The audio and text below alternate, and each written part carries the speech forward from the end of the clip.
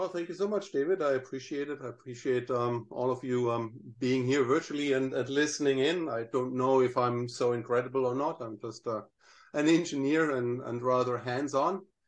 Yeah, my name is Streif. I've been working with the Yocto Project for a long time, pretty much since the beginning of the Yocto Project, when it became a Linux Foundation collaboration project. I've been using it for many deployments, working for companies and also working as a consultant. So I have a consultancy, a company. We do hardware and software development for embedded systems, and most of the work is actually done with Linux and with the Yocto project.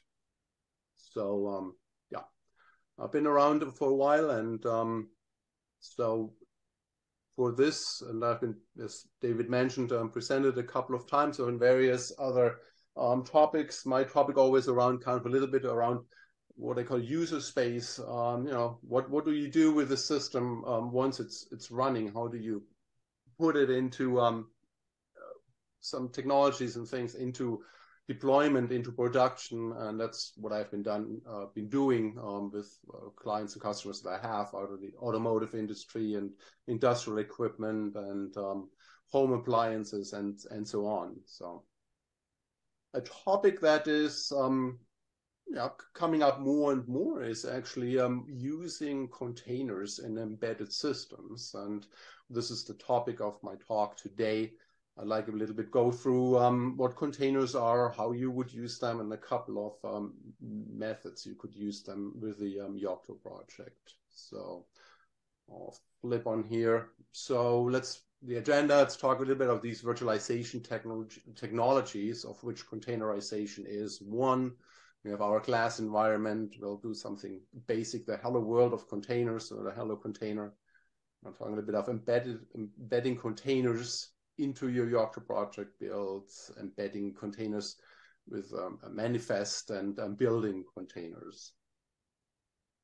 All right, so, and if you have questions, so yeah, please type them in the chat, or I guess I don't know who can also talk or not, so I'll try to answer those questions as we go, to make this as interactive as possible. So virtualization technologies, what comes to mind here, it's like, well, hypervisor, emulator, container. Virtualization as such is not really a really super new thing. It has been around since the early days of computing, when computers were rather expensive and were to be shared among users. The whole concept of Unix and time slices and being able to give multiple users at the same time, a multi-user operating system is in essence a virtualization technology. But here we talk about hypervisors, emulators, and containers. What is it? What is the base idea, or the basic idea of virtualization? Well, it's technology and process to share resources. So it's hardware, software, and often also data with multiple separated environments. And commonly, of course, these environments don't necessarily know about each other. Often they run and assume that they're kind of the only ones using that machine. And that would be the idea. Virtualized environments often run with their allocated resources. So you can, processing power, how much CPU time would be available, how much memory is available, what storage is available, what I/O is available to these virtualized environments. So commonly, there's two kind of pieces to virtualization, and it's a host, which provides these virtualized environments, and the host is also responsible for resource management and arbitration between the virtualized environments, also so that they, of course, stay within their resource usage, and that everybody eventually gets the fair share of resources and so on. And the guests, one or more, which utilize these virtualized environments provided by the host. Types of virtualization, there's full virtualization, which means a guest running on a host is actually not aware that it's running inside of a virtualized environment or hypervisor.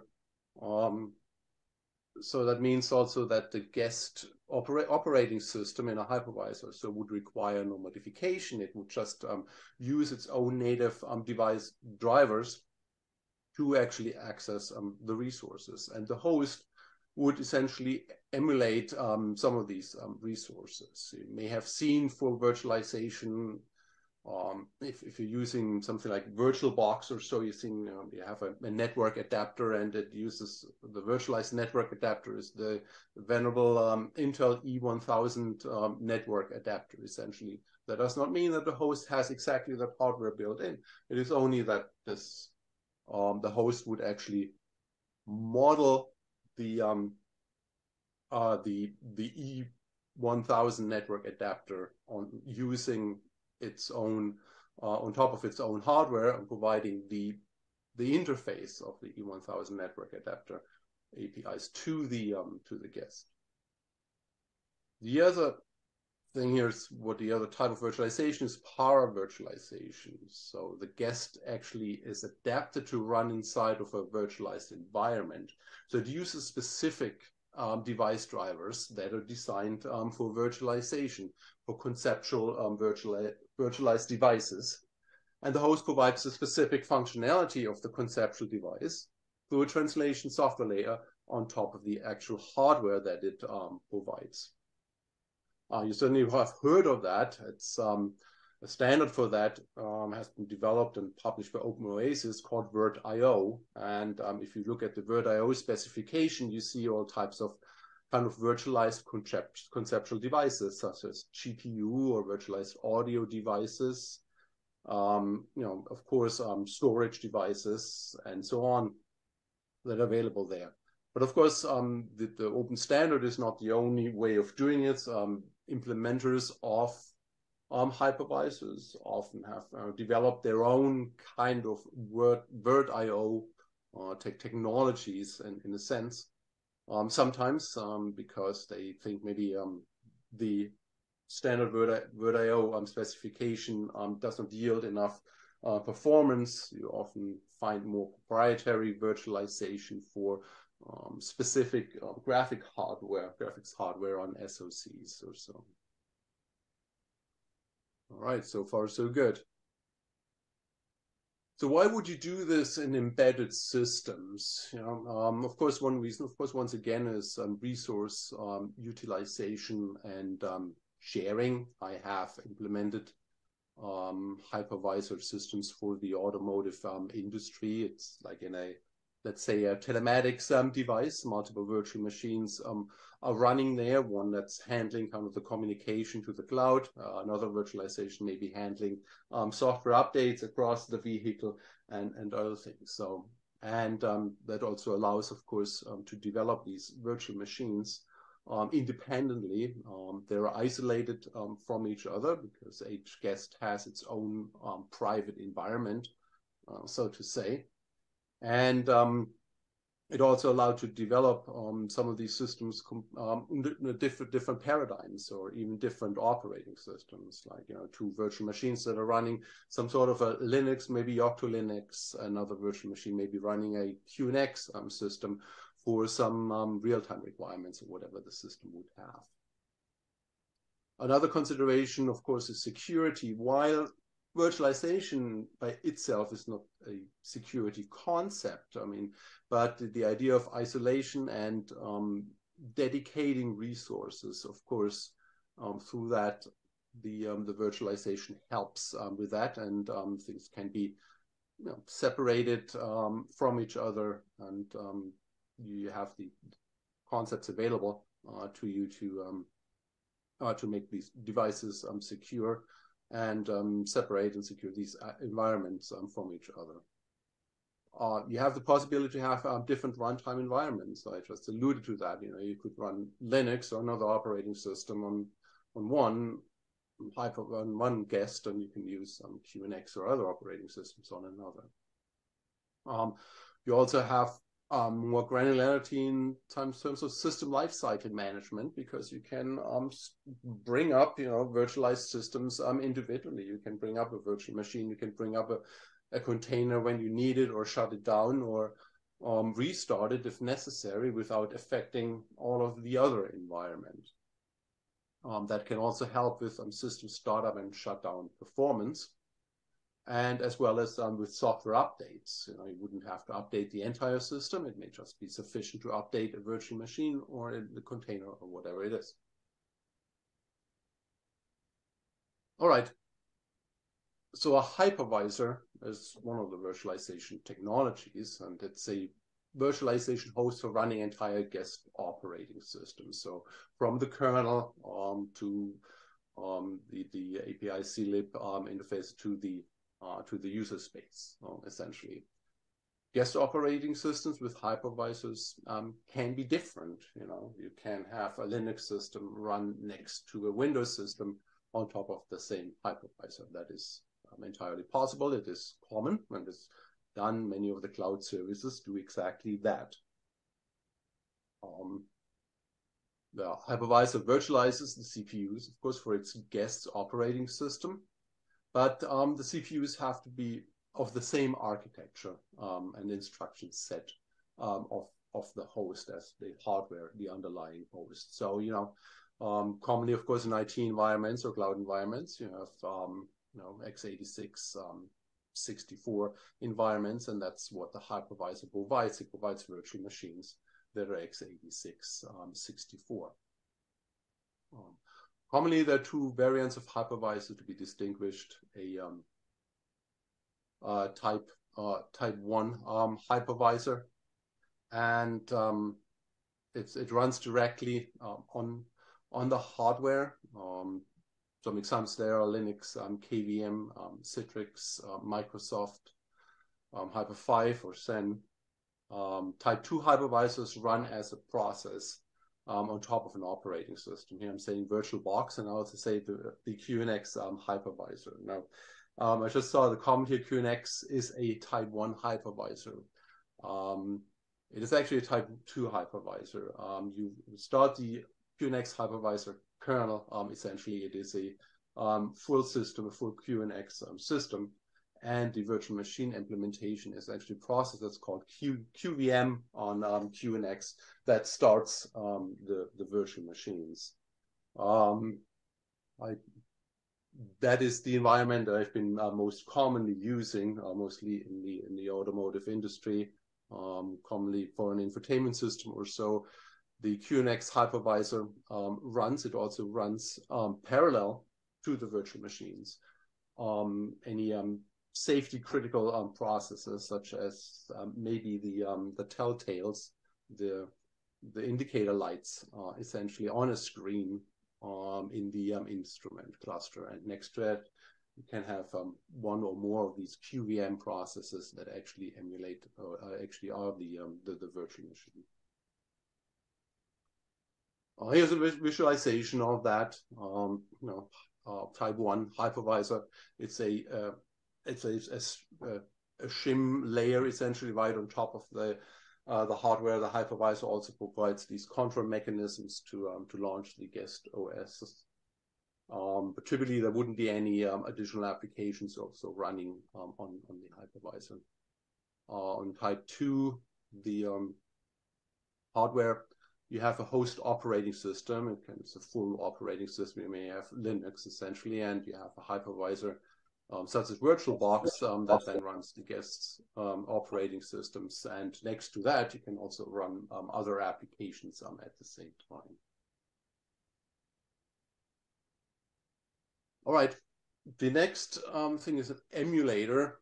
So emulator is a virtualization host similar to a hypervisor host aligned to run entire guest operating systems. Emulator commonly run as processes on a host operating system. It's similar to a type 2 hypervisor.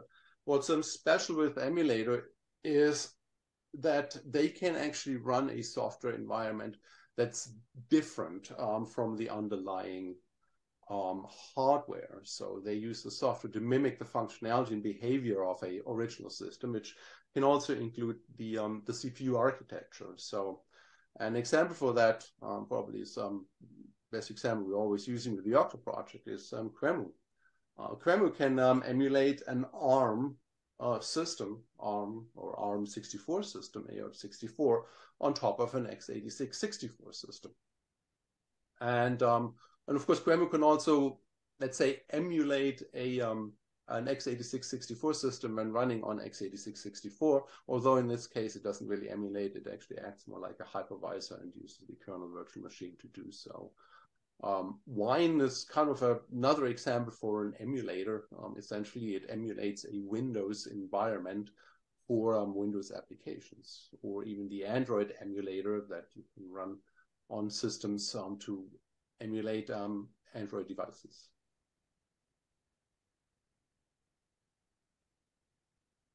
And last but not least, it's the container runtime as a virtualization technique, which is going to be the topic of this talk.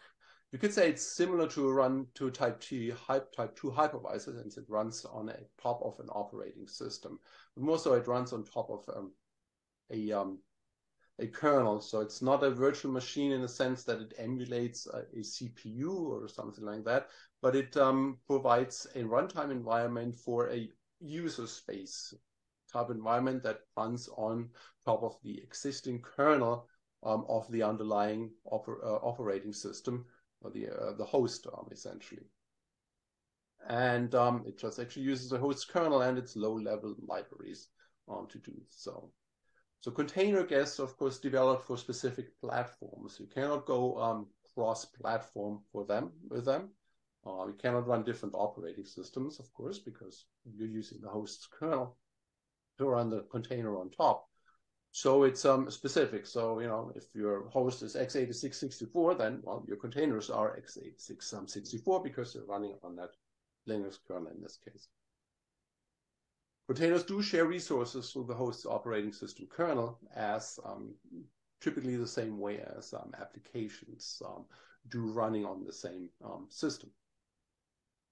And containers, of course, can contain as little as just one application container, or entire stacks. That is possible too. It just depends on what the use case are and what you're looking for. Build.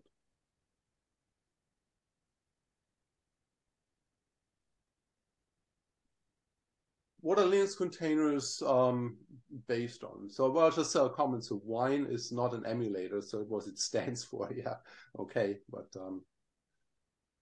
what is it then? You know, it does emulate a system, even though GNU is not Unix. So.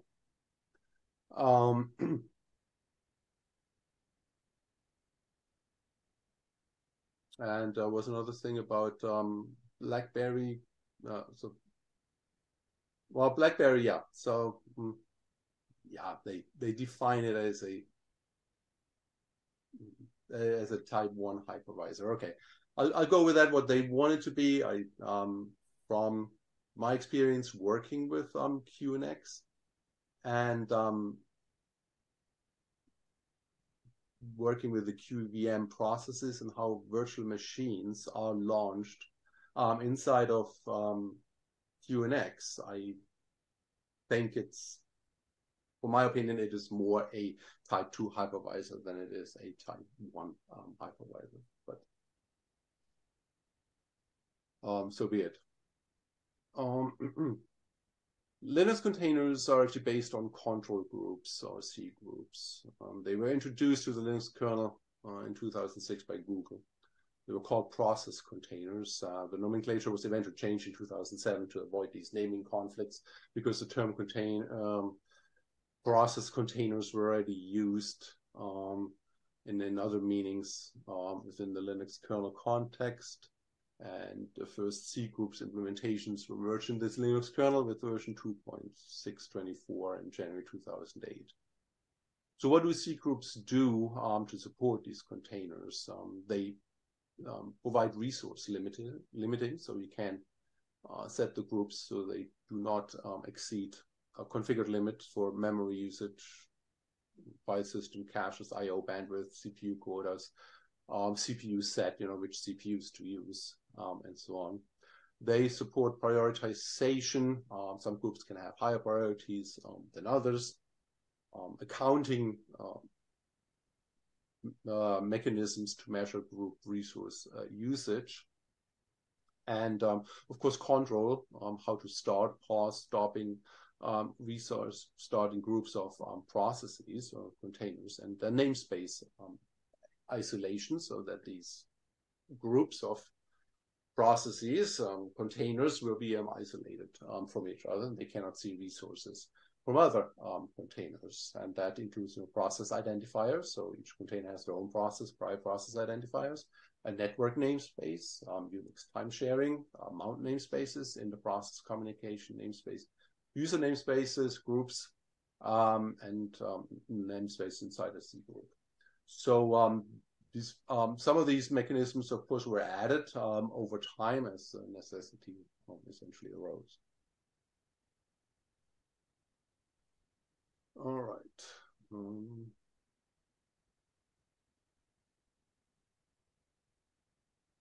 A container runtime stack, what does it consist of? So at the bottom, we go bottom to top, you have the container. It's also often referred to as a pod.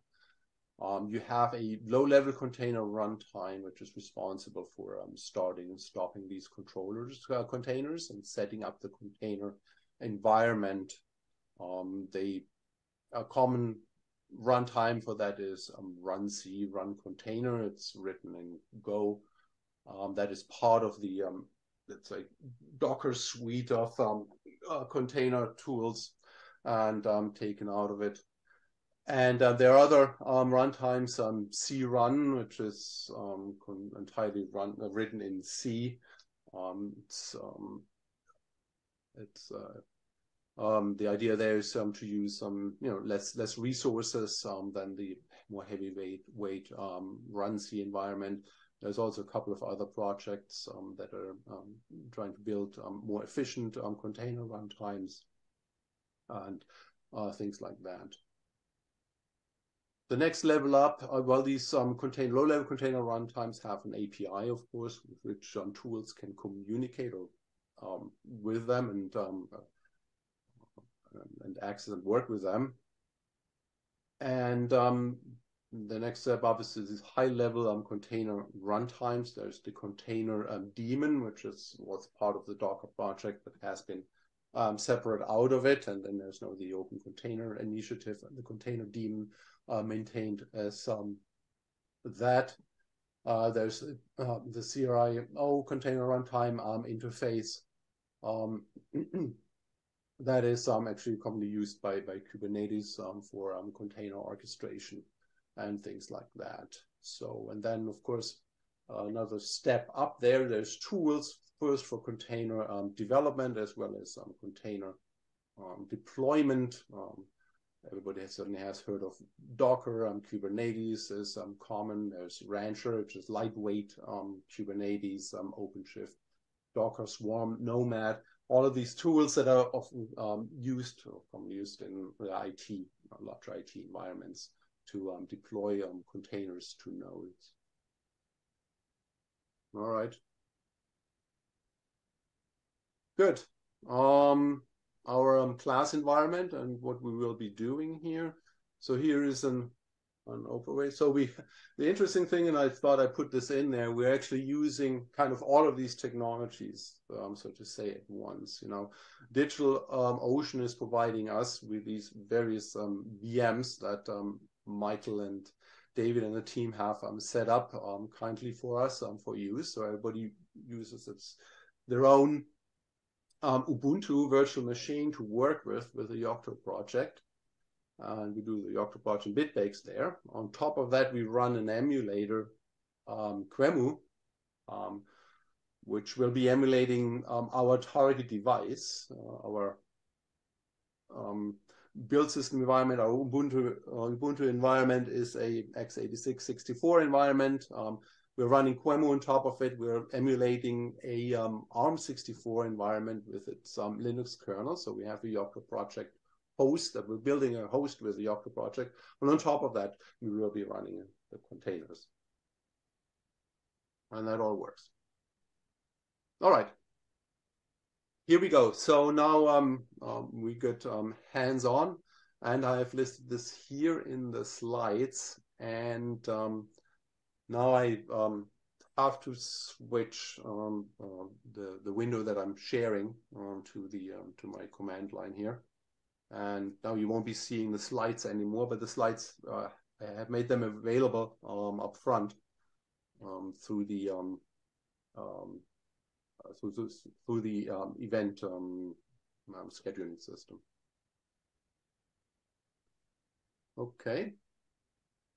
Well, so far, any questions or so? Well, tschüss bis morgen, yeah.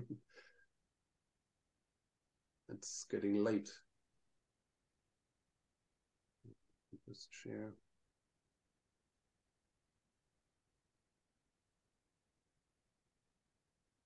Okay. Now I think I'm sharing my command terminal window here. Is this legible?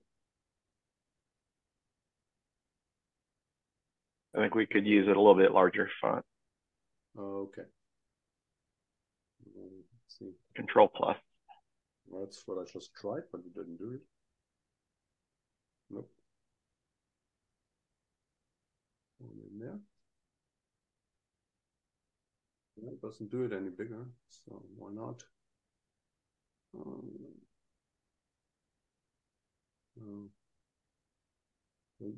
Normally use Control Plus typically works. There was 100% at the top of that drop down. Oh yeah. Okay, that's probably big better.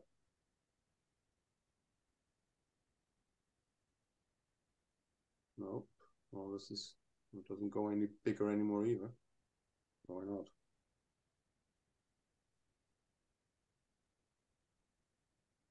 Well, no, it's getting bigger. A little bit. It still says 100% though. I think go to preferences. That should kind of increase the font or something. Do you see it? Try control scrolling. Okay, I can do that too. Nope, it doesn't do it either for me. I don't know why. So. The other option is to just make the window smaller. And the entire window shrinks, then Zoom won't have to scale it. That worked. Is that better? Yes. Okay. All right. So yeah, if you'd like to follow along, that's perfect. So okay. So I'm already in here in the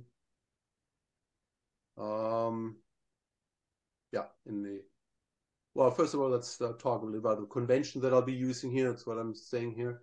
So in these slides, if something is in this blue, then we're executing the command on the host system. If it's in yellow, then we're executing it on the container host, so which is inside of QEMU, essentially. And if it's in red, it's a command that we're just running inside of the container. And we're talking about file content on the build system, typically recipes or some configuration files or so. I put them in these. Well, actually, now you can see I put those into the into gray boxes. All right, so maybe I'll just switch this back real quick. It's a little bit cumbersome. Unfortunately, the reason is that my screen has a rather high resolution and it looks all very small when I share it, and I try to change the resolution, but then the aspect ratio doesn't work anymore. It's not. All right.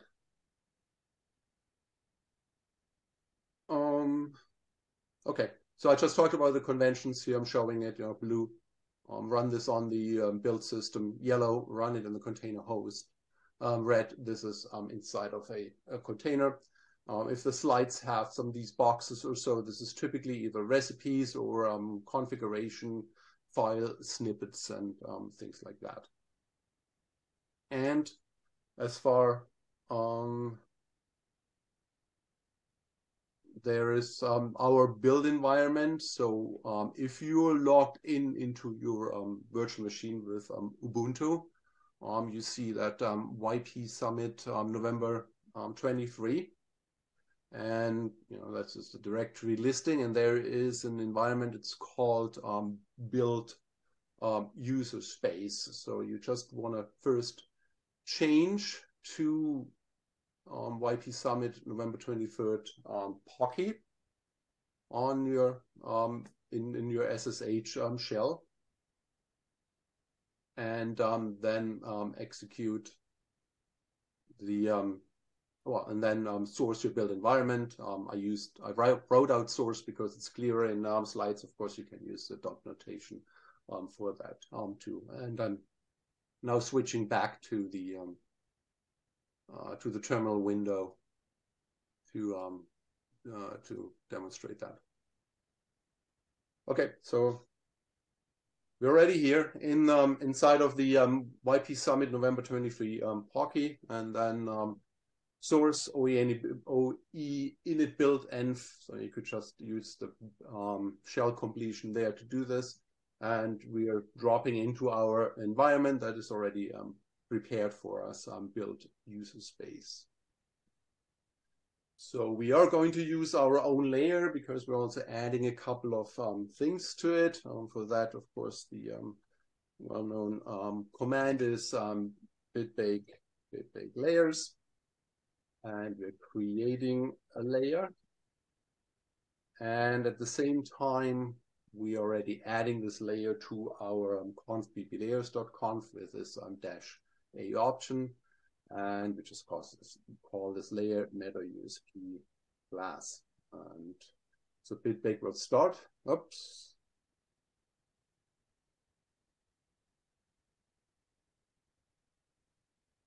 -a should be at the end. It should be at the end. I thought I did this before. And you have to go to the picnic. What do you say? You have to remove the meta layer from bblayers.conf.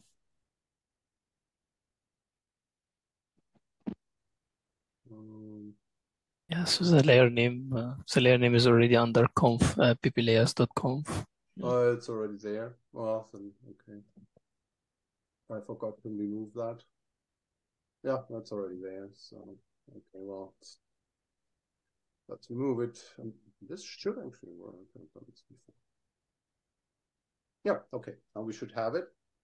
So now we have a layer here, meta USB class, and then it should also be already added into bblayers.conf, which is there. Okay. Good. The next step is we need to configure our environment actually to use this for also for containers. So we're adding a couple of things to it. So that's we're adding our local.conf.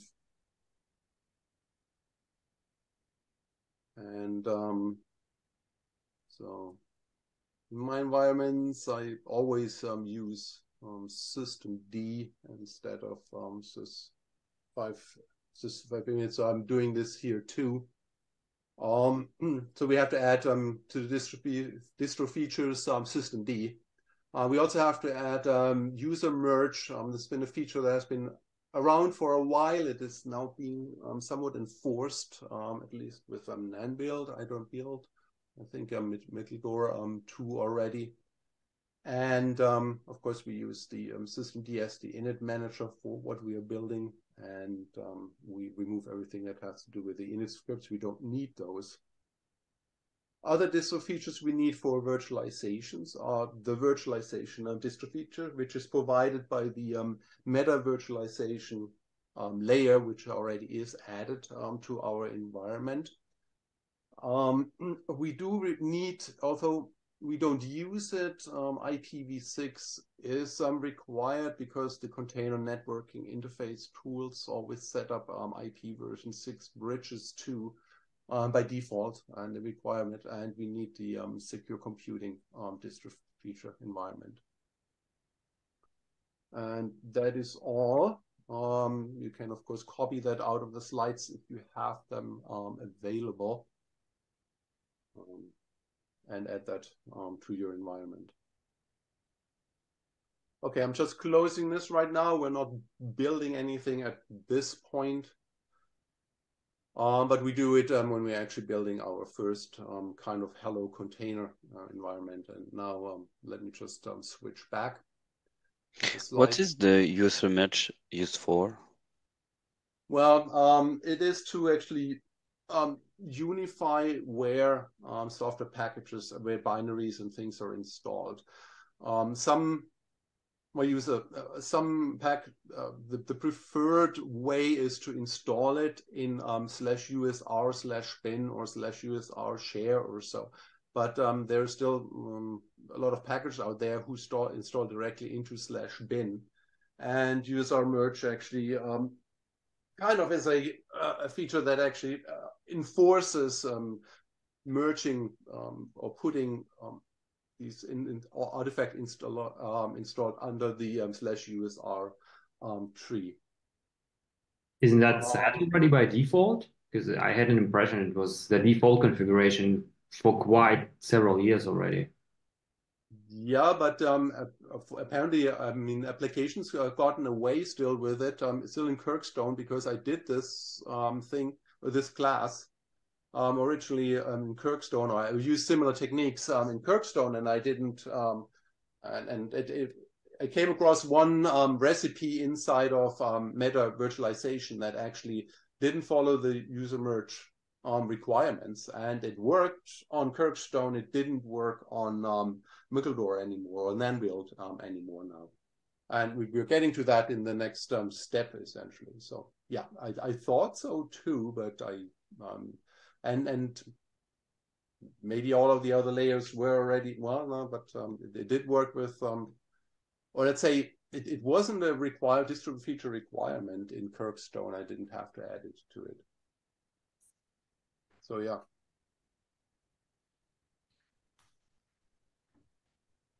All right. So what we're now trying to build is a minimal host to run containers. And what do we do there? So what packages are required to run containers as a minimum? So we need a container runtime. In this case, we're using actually containerd open container. Yeah, okay. Since Nanbuild user merge is added if you set systemd as init manager. Yeah, that's a requirement now. As a container kind of command line interface, we're using containerd control or nerd-ctl.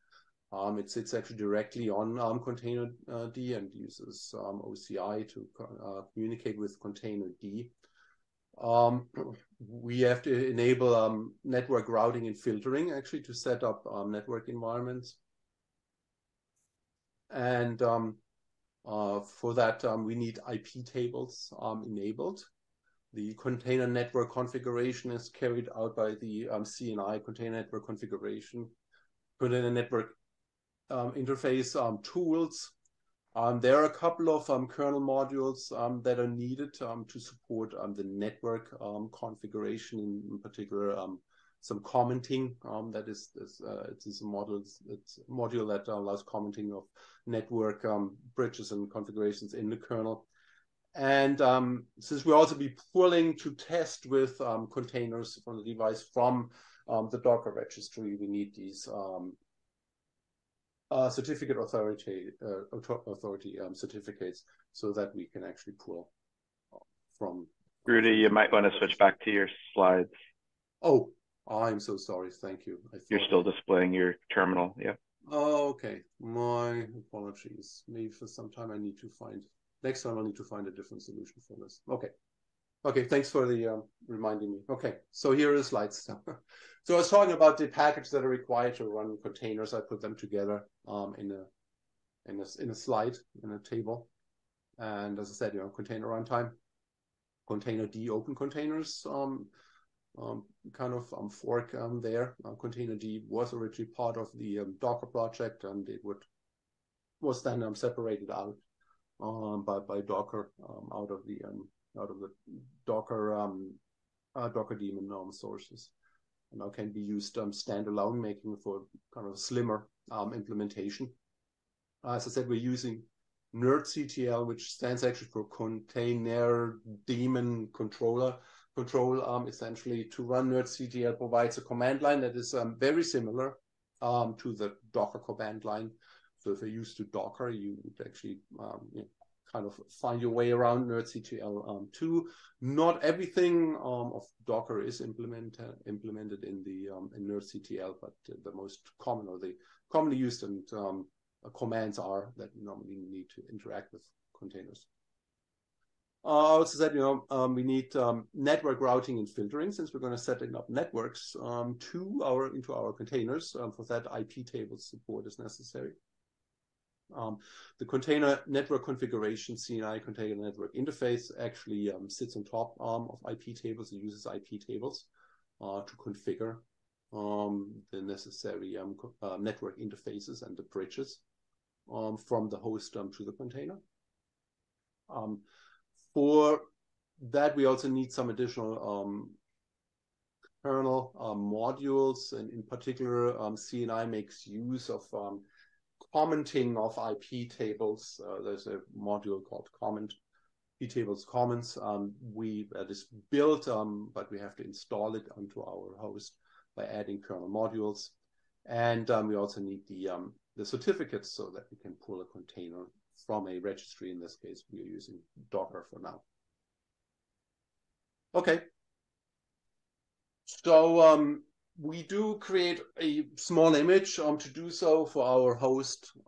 This is the content of it, and I'll just switch back to my SSH window, and we're setting this up. And of course, please feel free to follow along.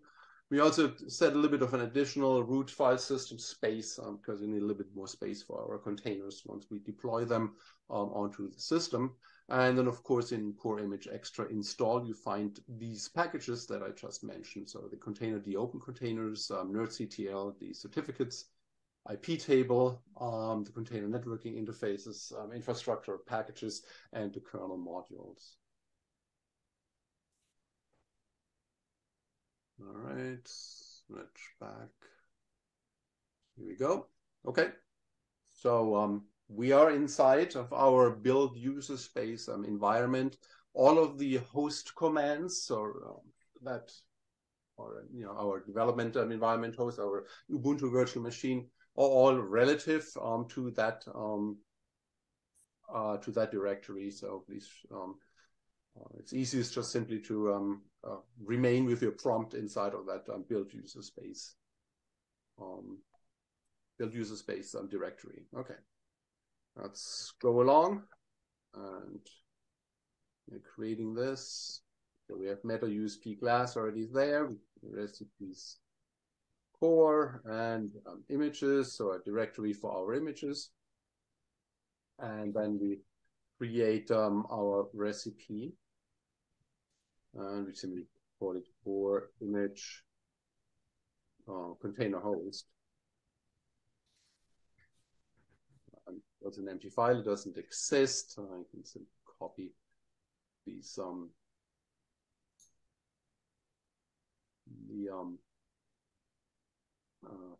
that into the file.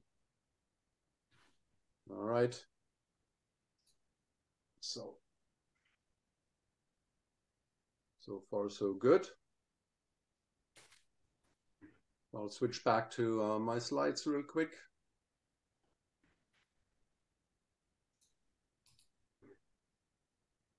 Here we go.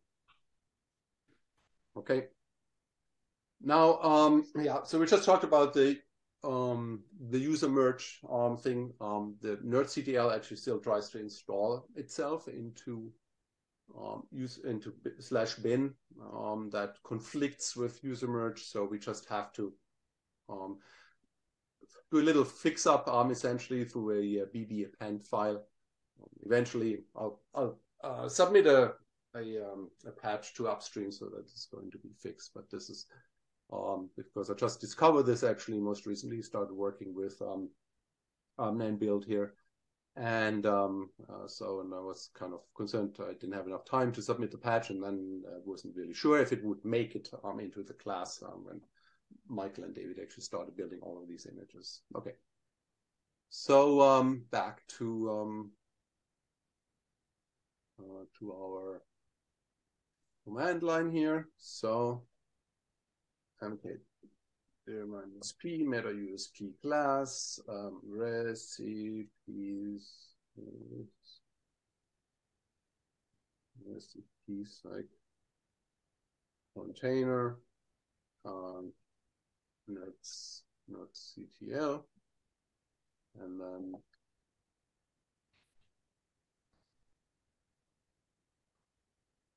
container .ctl .ctl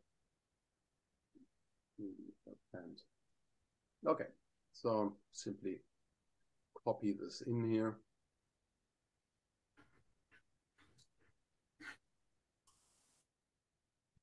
All right. Here we go. This is actually pretty much it for the first setup. To get something going. Is it container or containers? Because in the slide it is containers. It should be containers. Thank you for the yeah. I'm sorry. It should be containers actually. I'm sorry. Yeah, it was a typo. So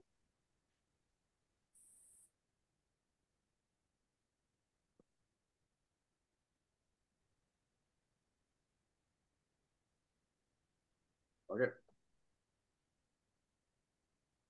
All right, should be good now. All right, thank you. Appreciate that. That would not have worked because the this is an append to the nerdctl recipe, which is in meta virtualization, where this directory is called actually recipe containers, recipes containers. Okay.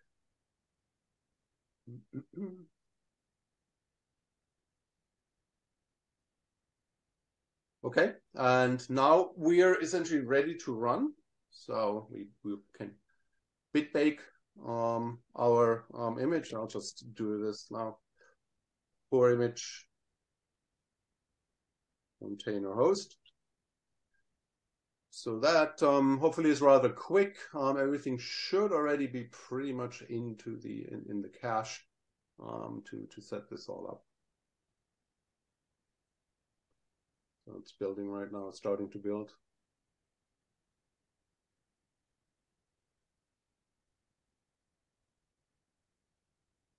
Yeah, so if I switch back here now in my case. Can we see terminal window?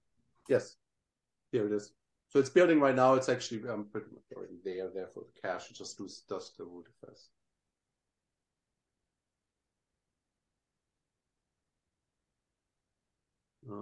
Maybe this is it.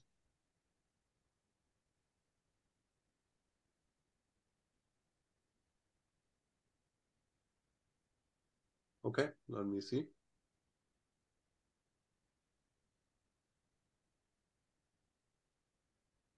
My build is not done yet, so we'll see why that wouldn't be there. I mean, if I go back in here, so maybe make this a little bit bigger. It's kind of just another terminal window here.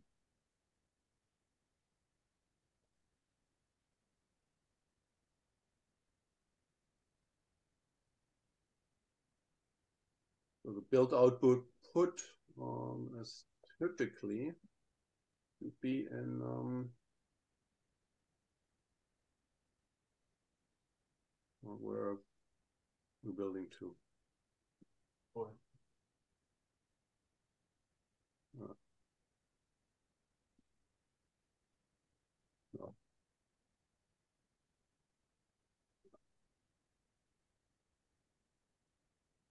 Deploy images, CREM1 ARM64. So once it's built, it should actually go in here.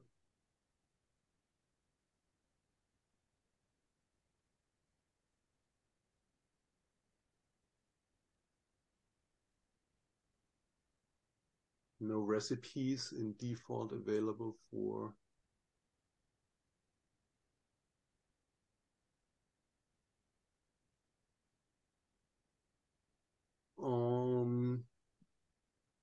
If in your conf bblayers.conf, I would expect that the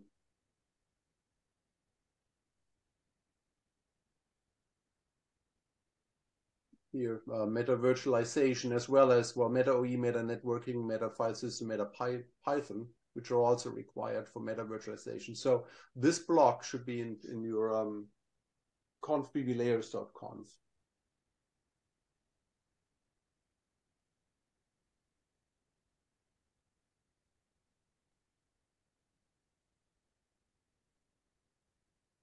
Yeah, let's see what's up with this error. So it's still packaging here, but there was a feedback from Christoph that he had to run bitbake -c clean QEMU helper native to make it work.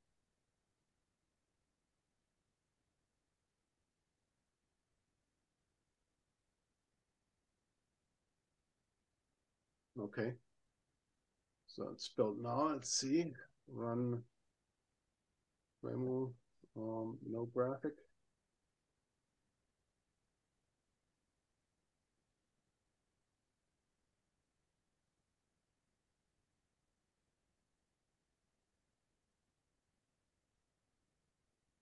Okay, so I have the same issue there. So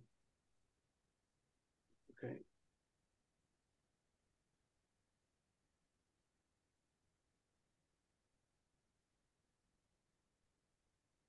That is something news to me, but let's see.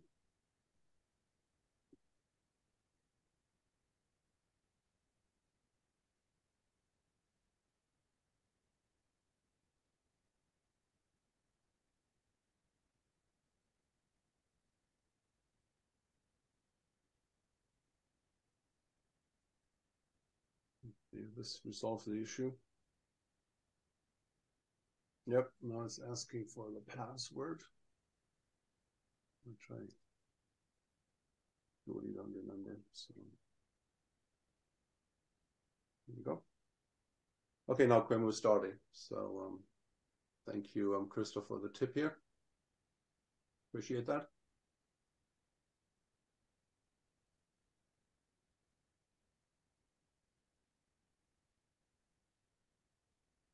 Okay, now you can log into it. And then let's just simply run a container using nerdctl. Run. Rudolf, sorry for interrupting. So what was the issue? What is it? Sorry. So what was the issue? What was the issue? Well, the issue is, I guess, that there was maybe some artifacts, some leftover from QEMU helper native, and well, Gail and Christoph posted into the chat window what to do. I can actually do that too. Again, I just did this, so I had to do that. You see this. So run this command, and then it actually cleans out QEMU helper native and rebuilds it, or resets it up from the shared state cache, and then it actually works. The password for ILAT1, I think that you should have gotten when you got your virtual machine configuration, no? Yes. Yeah. Okay, it's your confirmation number. I got a different one, so you didn't know that. So, yes. Virtualization email. Okay. Good. Okay, everybody is working. Okay, I'll see that. So that's good. Okay, so we're running this. Minus IT means we're running an interactive terminal with TTY. So we want to have, we want to be able to interact with the container. Our M actually removes the container after it exits, and then we're just doing the busy box container. What this does is it pulls the BusyBox container from the Docker IO registry.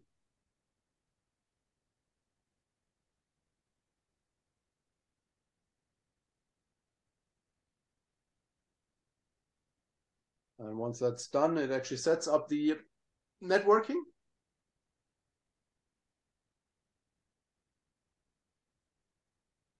And then you see here, when you see the /hash, that is, your container prompt. So you're inside of the container now. If you do check your interface configuration, you see there is a virtual network interface for a container. It has the address 10.4.0.2. Your host has 10.4.0.1. We can look at that when we log out of the container again. And now, of course, you can do anything you want with your container here. I just simply say, okay, to test our network bridging, ping the Yocto Project server here, and then you get the response.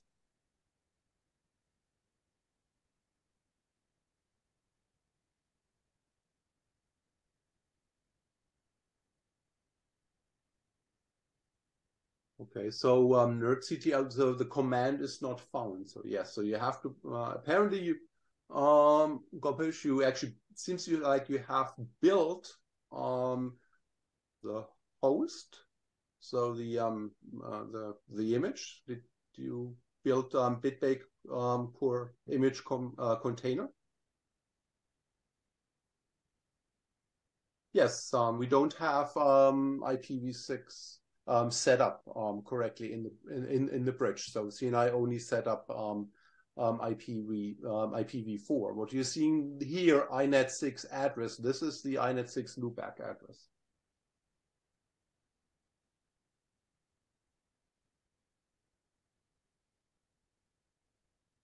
Yes, we can also build container images in Yocto, include them in the target image. We'll get to that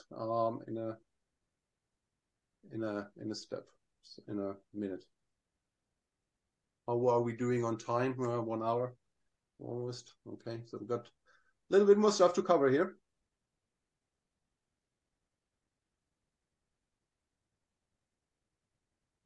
Okay, unable to parse which file? File not found.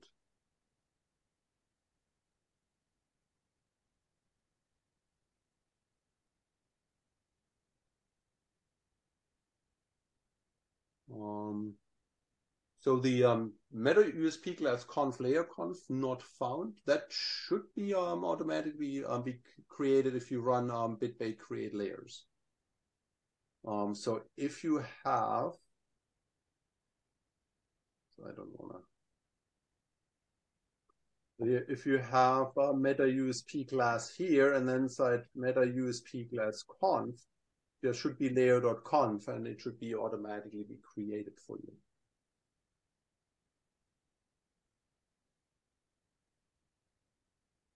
Oh, well, how to exit a container?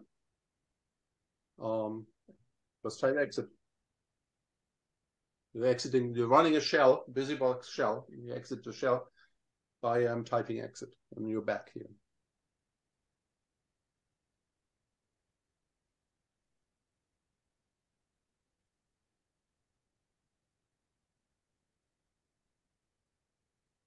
Okay, so yeah, so you should have meta USP class as a layer, and inside of that is a conf subdirectory and should be a layer.conf file there.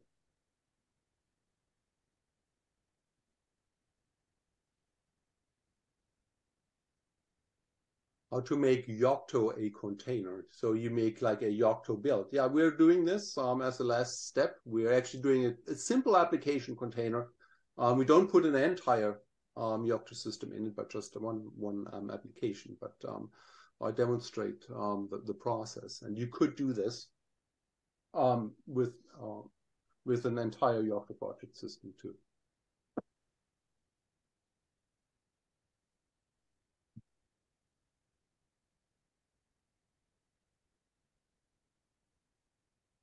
Okay, it cannot resolve. Well, the network interface seems to be set up correctly. I wouldn't necessarily see why you cannot ping Google.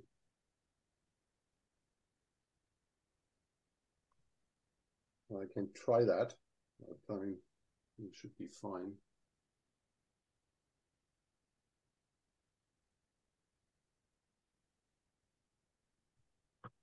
Now, when you run it for the second time, of course, you already have the container inside of your QEMU host, so it doesn't have to download it again. But ping maybe google.com. Yeah, that still does work too.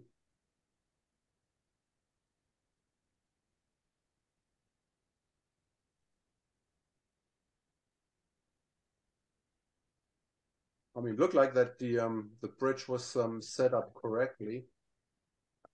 So and if you do if config on your development system on your Ubuntu virtual machine, you should see here that there is a nerdctl 0 network interface here that is used for that. So if you can ping Google from here, I would not intrinsically see an issue why you wouldn't be able to ping it from inside the container.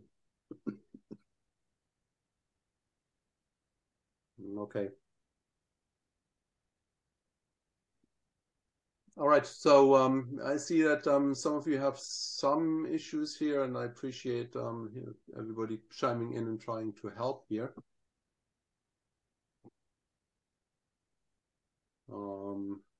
Yeah, so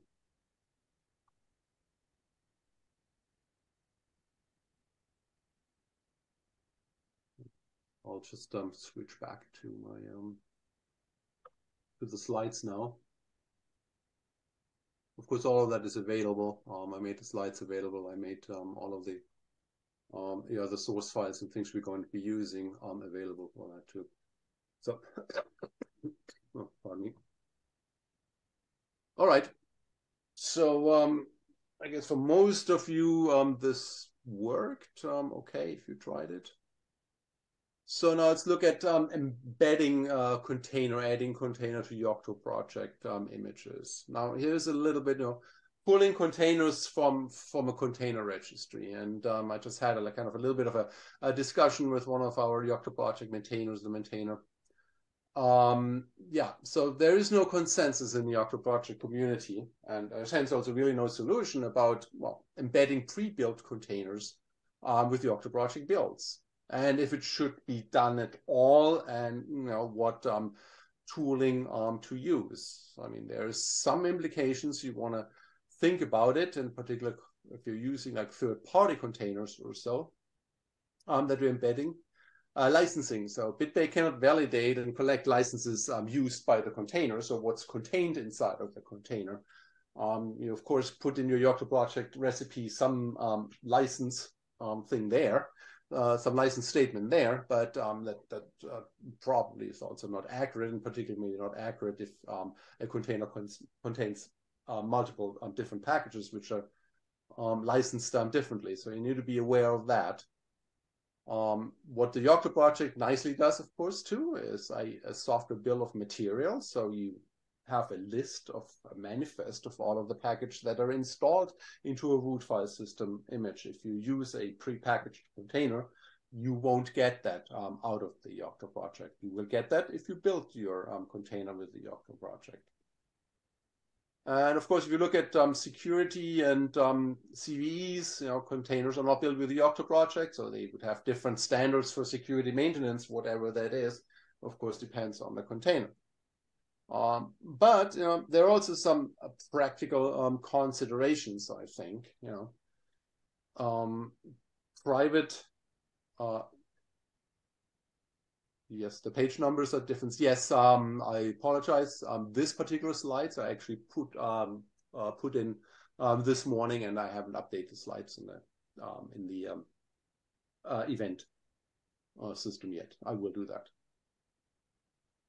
there are some practical considerations I have come across working with organizations. They have their private container registries, and they maintain those, and they would like to use what they have in their infrastructure to embed containers into their system. And then there's also maybe a development workflow. Developers may be familiar with common container tools. I have worked with people who say, well, we're using the Yocto Project SDK to develop our applications, and then we want to package up our applications into a container, and for that we're using a Docker file, Docker Compose, and putting a container together, and then we push that to our own container registry. So we have this workflow in place. So we would want to be able to pull a container from our own registry and put it into our Yocto Project build. And then there's another use case I have seen in non-Yocto Project containers. It's a container that can be built with the Yocto Project. And particular instance I've worked with is an Android container that runs, interestingly enough, on top of a Yocto Project build. Okay. So now we're using here Docker tools just because, well, yeah. And to some extent, yeah, it may not feel right to use Docker tools with the Yocto Project to call Docker out of a Yocto Project recipe. And maybe not too long ago, it may not have been easily possible because Docker was required to be run as root. And of course, it's not advisable to run Yocto bit-baked build as root, and it doesn't work inside of a sudo environment either. However, that limitation of Docker has been removed. So as long as you can access the socket that communicates with Docker daemon, you're okay there. I don't think it's the most elegant solution. I have been looking for other solutions. I tried to use Podman to directly create that. There are some issues, unfortunately, with namespaces that these tools use. They're not necessarily meant, or wasn't meant, or weren't really built to be used inside of a build environment like the Yocto Project. So as I said, there's a discussion around this. People have different opinions, and that is fair. I think that it is a valid use case for people to use their registries, container registries, and would like to be able to embed containers one way or another into their Yocto Project builds. So on your Ubuntu virtual machine, Docker is already installed. It's available. It's also used for another class. And the user who's running bitbake, your user you logged in with, is already added to the Docker group. And we're simply doing two simple operations I tried to use, I didn't try to use LXC. I tried to use Podman actually too. And with Podman actually, with Podman I actually ran into some issues with namespaces and UIDs. It didn't work. Actually, Podman was my first go-to to do this. And then I actually fell back into using Docker. Maybe something I need to look into and eventually resolve. Yeah. So we're pulling an image, and of course, Docker by default will pull an image that matches the platform it's running on. In this case, that wouldn't help us much since we're building for an ARM64 target. So you have to specify the -dev platform directive or option there, and specify a platform specifier that consists of operating system and architecture. And then you can Docker by default pulls from, of course, Docker IO. So you just have to specify the image and the version, or you can specify the registry like Docker IO or your own registry explicitly. And then we're creating a container image archive using Docker Save, and that eventually will package into the Yocto Project root file system. Okay, here's the recipe, and of course there's no need to type this. This is actually already on your system, and it is pretty straightforward here. I used a couple of variables where you can set things with it. You can set your container registry to your own registry. Here we're using Docker.io. Of course, the container image, in this case, is kind of hard-coded here into BusyBox latest, and then the image archive file. We're saving the container to, and where we install it into the root file system of the Yocto Project build, and that would be into user share. Okay, and that's okay. Well, actually, I would going back here. Sorry about that. All right. Okay, let's do this. I'll switch back to my terminal.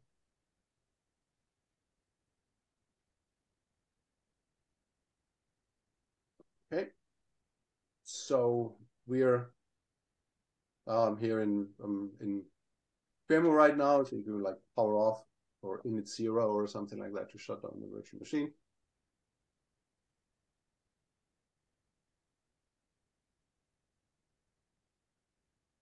Okay, now enter this password again.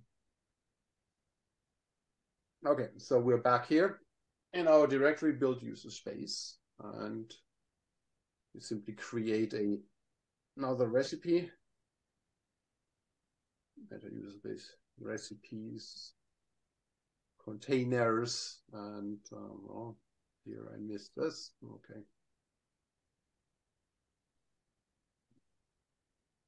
Okay.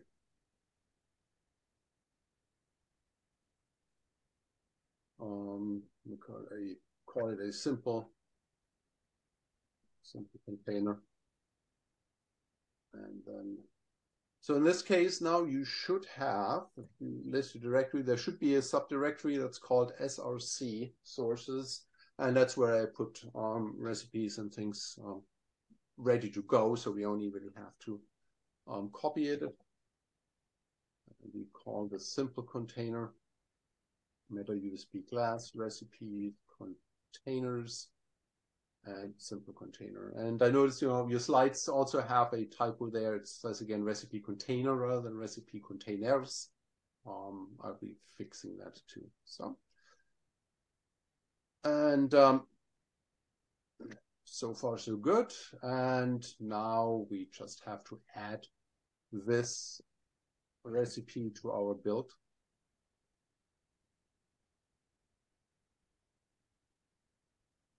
Images. I just add another one. So, of course, do not remove any of the other extra install line. We still need it. Simple container. All right. Should be okay. Bitbake or image container host.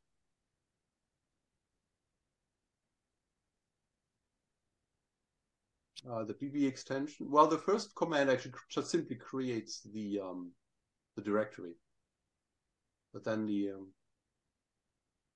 next one. The next. Let's go back. Switch back and forth. What is?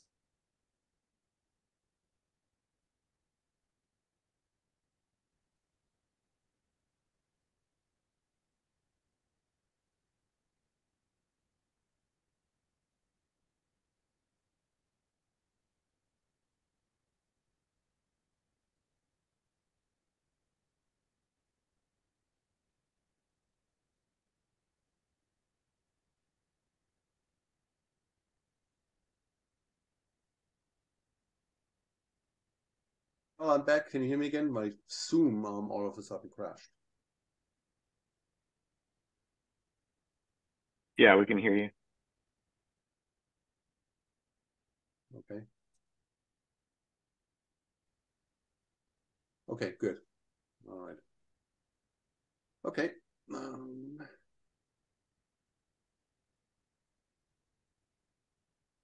Let me share my screen slides here again.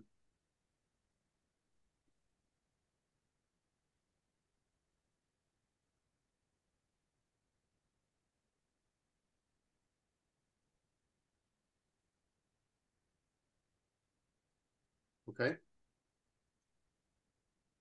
But I also want to see still is that chat window again.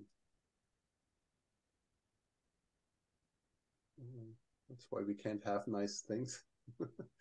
Okay, well, now I'm missing the rest of the chat.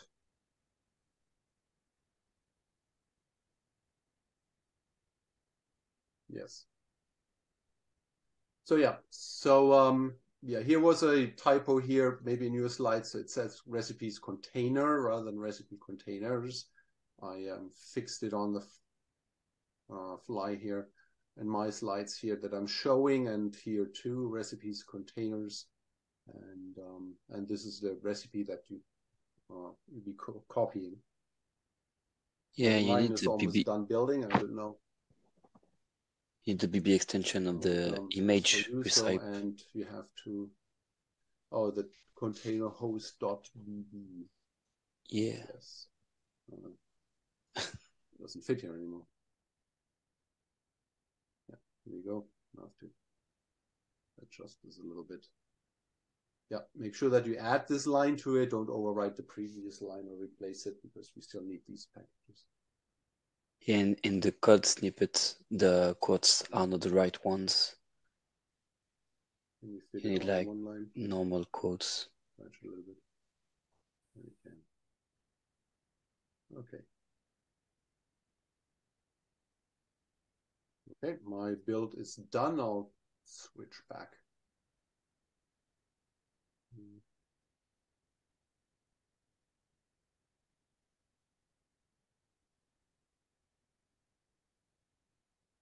This. Okay, build is done. Now we can do non-QEMU, no graphic.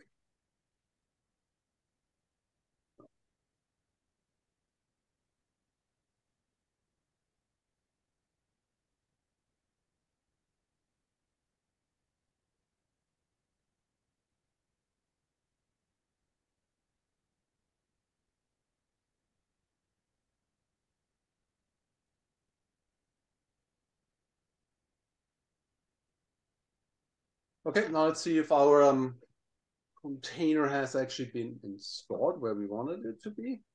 Should be in use or share. Just container images. So that is our container there that has been installed there. Now to make use of this, we'll have to load it into the how to make it known to containerd. Into the containerd setup, where it also gets extracted to some extent, so that it can be run. And we're doing this again with nerdctl load. All right.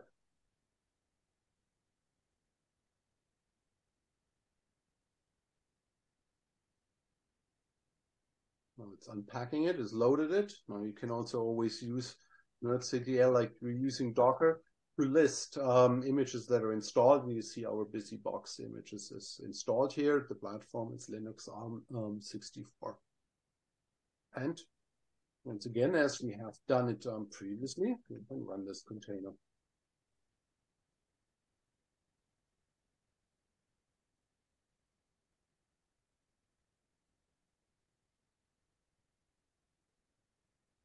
Now it's running the container already directly from the image. So you see it's not going through a download step. And it's starting the container. Now here you have to specify BusyBox colon latest. If you just specify BusyBox, it actually will go out first and see on Docker.io if there's something later than what's called labeled tagged here latest, what's locally tagged as latest. And of course, the network and everything should be the same. We'll be able to do that. Okay, everybody's still cooking. Okay, I see that. Any issues?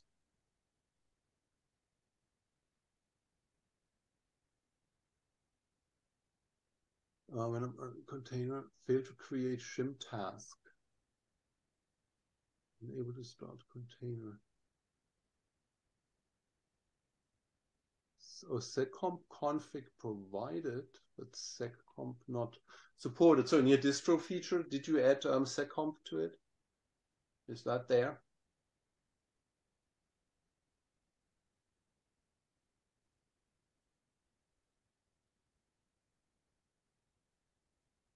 So if I switch to here, on local.conf, the virtualization features, you have to have virtualization, IPv6, and seccomp enabled.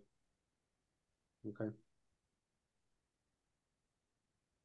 Well, most likely, I mean, you will have to start a rebuild if it's indeed not there.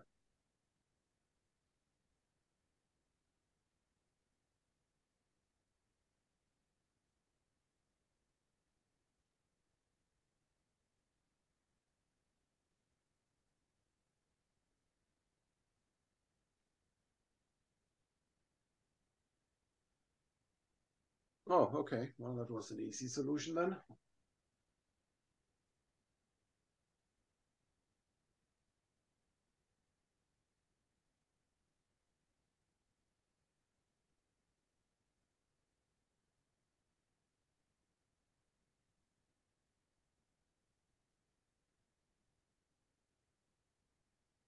Yeah, okay, so the container was tar.gc. Yes, well, I mean, you can only just use tar, which is possible too. So that wouldn't require any decompression, but the decompression is not, so it is not decompressed, it's actually decompressed on the fly when you're loading. So using the compressed image file, I think is a reasonable solution. So it's not that nerdctl actually decompresses it first into tar and then loads it. It actually does this out of the compressed image.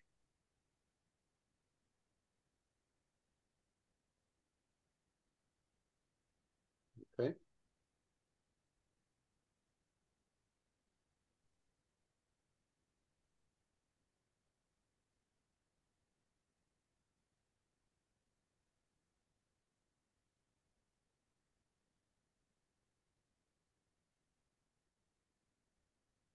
How are we doing so far?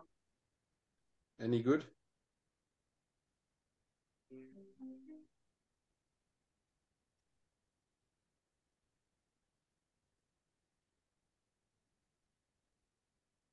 Okay. I'm kind of nearing the end of, well, not the end of time, but the end of the allocated time for this session. Seccomp is missing from slide 14. Oh. Let me check that. That would be my bad. Oh, yes. Uh-huh. Yes, it's missing from this, yeah, from the conventions, but not from the actual instructions where it's there. So, my bad. I mean, I just copied this there to explain the convention. I could have done something else. Maybe it would have been better, but yes. So now we fixed it. Sorry for that.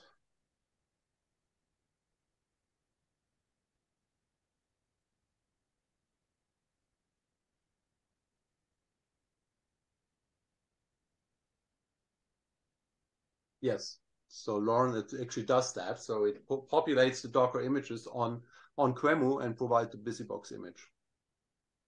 So no, this was a complete new build.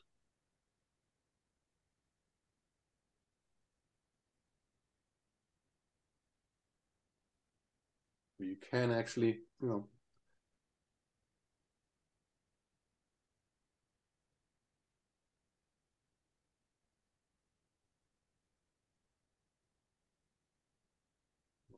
So let's CTL images are listed. We probably should have done this, but we could actually remember the command. Let's CTL. This is so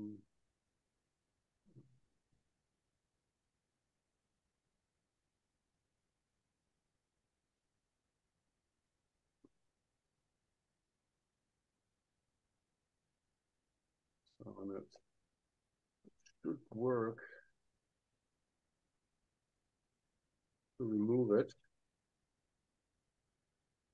Okay, so now if you run this again, now there's no images anymore, so yeah, but then you can load it again.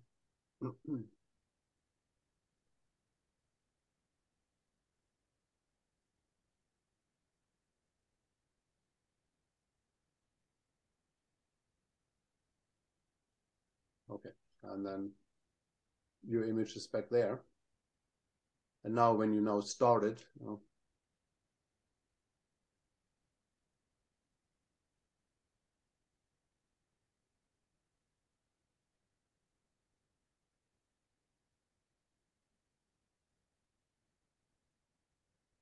it'll actually start that from the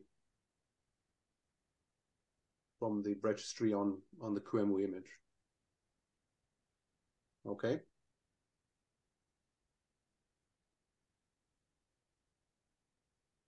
Everybody good so far? Ready to continue?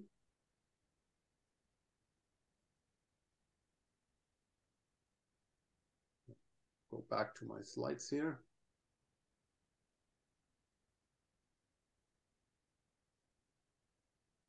Is it sharing my slides? It still shows my. This. I ask you to share the slides. There we go. Long slides though, but here we go. Okay, good. All right. Now this was a simple example. Maybe you want to embed multiple containers, and I devised a method for that using a manifest so you can use this manifest, you pull it from a source URI essentially, and then the recipe works through this manifest and pulls those images and packages them up. And the format of the manifest is reasonably straightforward.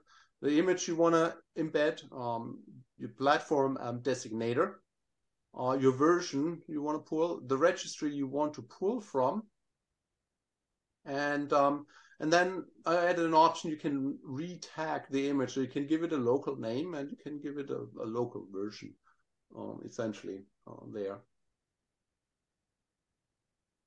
to do that. And then I added another little bit of a feature to it, saying if you just use a dash for registry, then it will use the default registry you set in the recipe. Yeah, like it could be Docker.io, could be your own. If you use a dash there for platform, it will actually determine the platform from the build system. And then if you use the dash for version, then it will say I'm using the latest version. And here for local name, you could use a -2, then it would use the same name as the image it had if you don't really want to retag it. And local version, then if you just push a dash there, it would use the same version that is actually specified here. Okay. Now we can go through this recipe maybe in the interest of time. This is all in your slides, and of course I have it. You know, what we're doing essentially first, we're pulling the images there. We have a little snippet there that determines the architecture, the system for the platform specifier. And then we're pulling the images. First, we're removing all of the comment lines and empty lines from our manifest. And then we're reading through the manifest, essentially setting it up. Yeah, determining if are we using a dash as for the platform. If yes, then we determine from the build system. Are we using dash for the registry? Then we use the default registry that's specified in the recipe. If we're using dash for a version, then we use latest, and then we use this well-known Docker pull command and iterating essentially through all of the entries there. The next step here is we're retagging the images, kind of a similar process. You know, we determine from our manifest how we want to have those retagged, and then we call the Docker tag command to do that.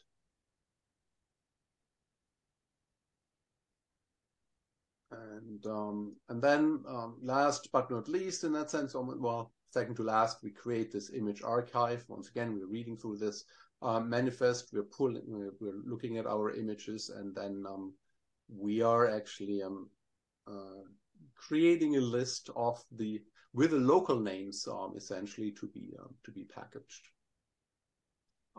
into the archive, and then we use Docker save to create that archive. And in the last step, the install tasks, so we actually simply copying that container image. We copy the container image as well as we copy also the manifest to the target system. Yeah. All right, so here are the steps to do those. So it's all prepared. We just have to do a copy and paste. Again, I'm just exiting my emulator, and I'll switch to the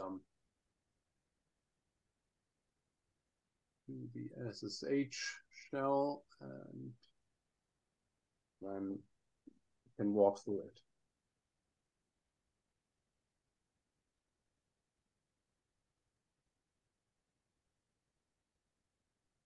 Okay, we create another little recipe directory here. Meta USB recipes, containers, and I actually should have copied these commands. And I did them. And rather than trying to, I typed them again when I did actually the slides. So, all right. Recipes, containers, container images, files. So we create the entire directory tree there. Then we copy our sources here, container images, the recipe first, containers, container images, and then we also copy the manifest.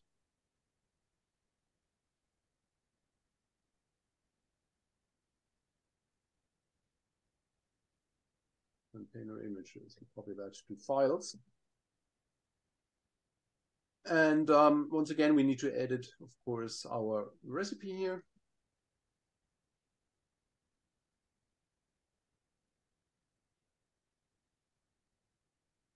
And in this, just replace the last line here and call it container images, which is the recipe. And of course, off we go.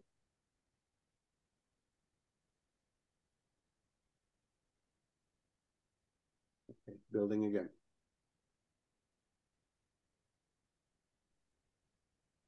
So yeah, so I apologize for the mistake with the seccomp in the first slide when I explained the conventions with the coloring, and I copied the wrong thing, and that was missing seccomp there. But then the other slide 15, the right one should be there. Is there?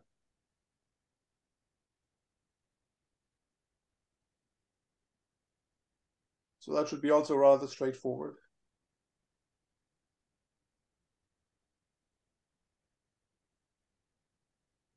In this case, now we also, if you follow the manifest, we're adding BusyBox, and we're also adding the Alpine container to it.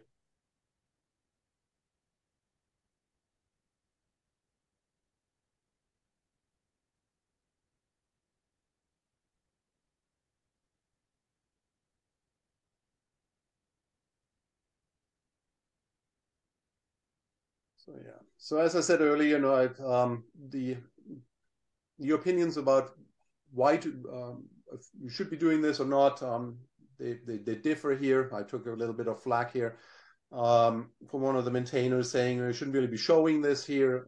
But if you think about it, if you're used to working with containers, you know, you think about, well, you know, I'm used to pulling containers from registries. That's what I have been doing, and that is also what some of my clients have been saying. And we want to use this workspace, this workflow essentially to do that.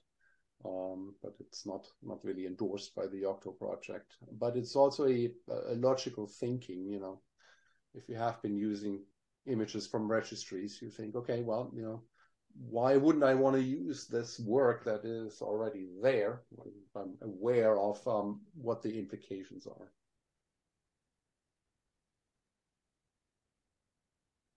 Yep, Docker Compose. Yeah, that's also something I'll be working on to some extent. Actually, I want to be working using Docker files actually to do that. So, but maybe another thing where I would be in disagreement with maybe with some of the Yocto project paradigms. But I mean, I look at it, for me, the Yocto project is tooling for me, and you know, the tooling has to support me and what I need to get done for my job.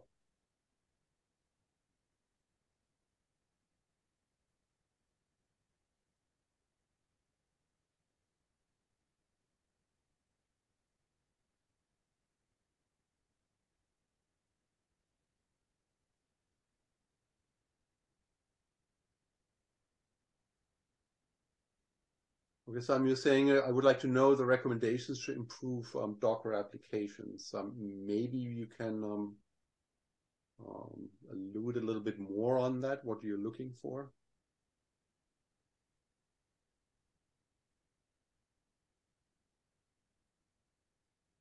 Yes, yeah, there is a way of automating loading images too. It can be done with systemd. Maybe that's a topic for another class, how to do that eventually. And with maybe also with more time. So yes, but I mean that's great thinking. Thank you for the question. You know, so now I have the image archive there. You know, now I want to load it first. Of course, I don't want to do it every time the system boots. I want to do it on the first boot, and then it's in the internal registry, and then I want to run these images. Yes. RAMFS for Docker images to use it inside of Docker images, or set one up, or as a storage. Yeah, it's possible. Of course, goes further away from the Yocto project. It's not really necessary. It's nothing to do with the Yocto project. It's just a matter of how to you know, set up and launch your images.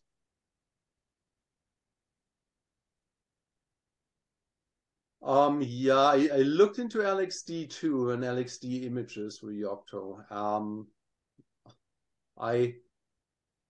I haven't done it all the way through. It deemed a little bit more complicated, maybe, to do it. So it's maybe another thing I look into, maybe to avoid or maybe not using Docker to do so. Do that. That may be, you know, an avenue to do that. Also maybe using Podman to embed these images, create those images. So okay, so my build has finished. I don't know about you guys, but maybe all back on track. So excuse me.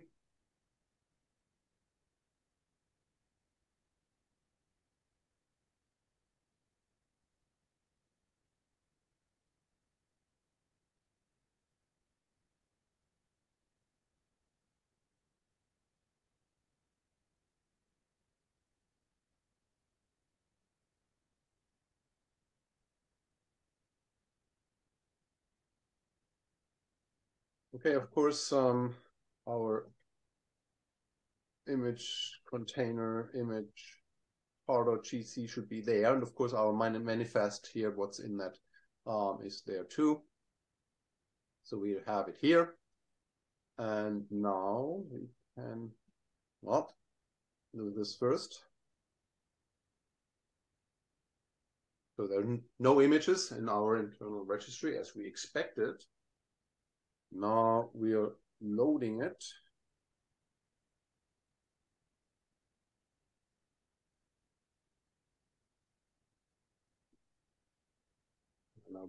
Now CTL should be processing that archive and found one, which is the Alpine image that I renamed or retagged in the manifest, and I also kind of retagged BusyBox to BusyBee, and Alpine I renamed to Swiss Alps, and Goldfinger. Goldfinger was the first James Bond movie that has scenes from Swiss Alps in it, and because I couldn't really come up with anything else, maybe. And now you see here, of course, we have those images are known now with those under those names, essentially. And now this time we actually run our Alpine image for a change. So we run Swiss Alps, Goldfinger, and now the Alpine image doesn't really have an entry point that's started by default. But we just want to run the shell. So we specify that we want that. If you don't have an entry point, then the container will start up and will exit again because there's nothing to run.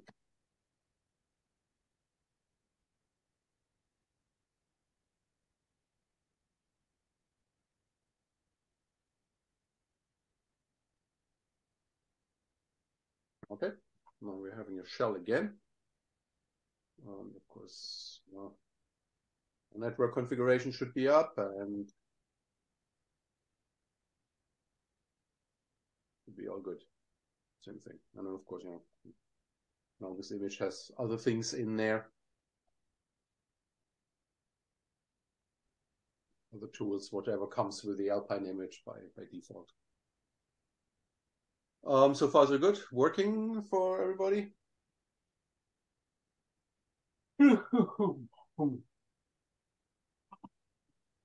Any questions around this part here?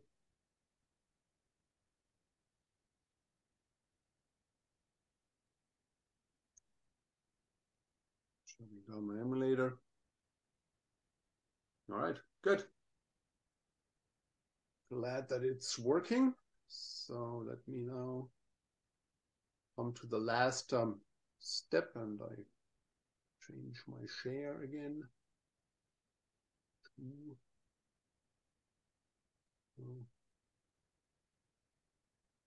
All right. Okay. Last but not least, well, last for this, I mean, there's many more things that can be done around containers is, let's build a container with the Yocto project.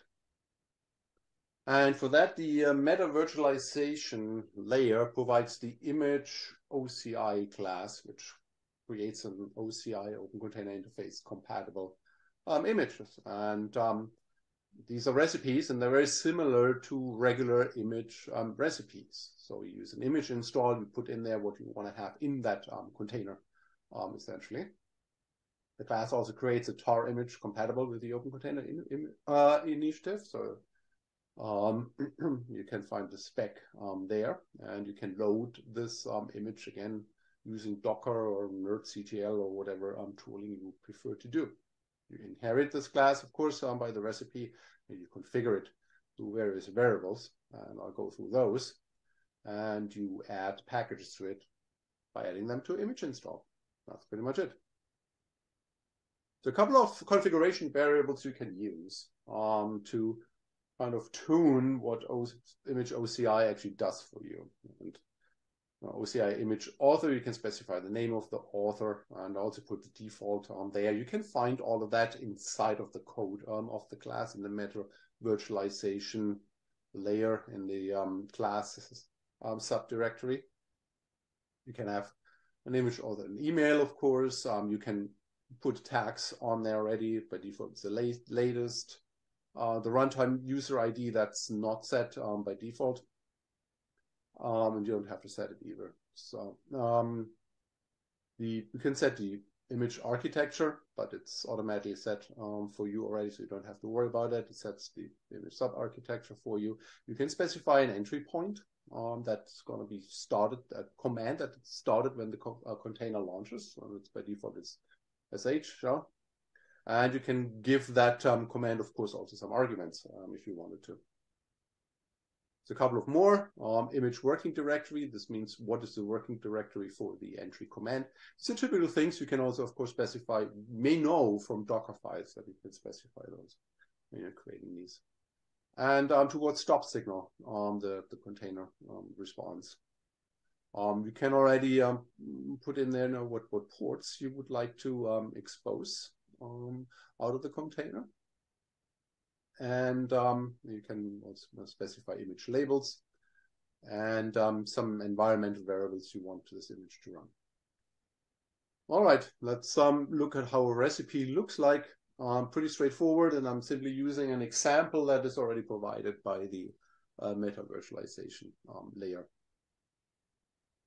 Here we have a small application, a Flask demo. It creates a Flask web server environment. Essentially, the entry point in this case is a user bin Flask app, the application, and you can find the application in the meta virtualization layer. And our image file system types are containers and OCI. So we create these container type image and then OCI container type image. We inherit from image. We need the image facilities, and we inherit from image OCI. We don't set any image features, image link words, although it's pretty valid to do so. And yeah, so no recommendations. That would be yeah, no extra image recommendations for it. And then what we want to install in our container, base files, password, netbase, so we have networking available to us. And then yeah, and then there's another variable, container shell. Essentially, that way you can add things to it. You can specify your container shell to it. That is what actually used. So container shell is set to sh. And we're adding then furthermore hello world Flask to it. It's a different. So OCI is the OCI compatible image, and container is I'll have to check actually what format that is in. I don't know at the top of my head. And specifically now, of course, you want to build this container without a specific kernel, because yeah, so it's an application container. Now let's walk through this. I'll actually switch back to my shell here.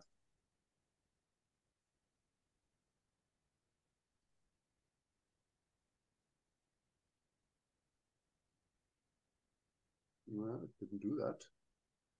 Sometimes Zoom does not accept the new share. Now it does. Okay. We're here again and build user space. We create our, and I don't know why I always forget these. It's, I don't know, well, too much copy and paste, I'm afraid. So I'm sorry about that, but I will upload the resolved images too, so that you have those available. Okay, recipes, containers.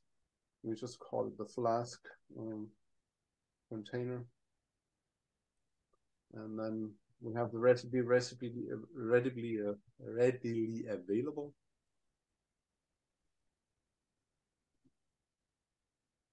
Okay. And then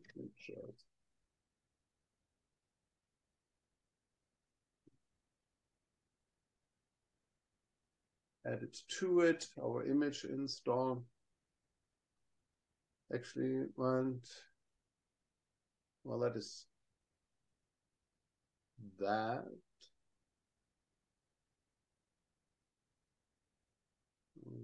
Okay.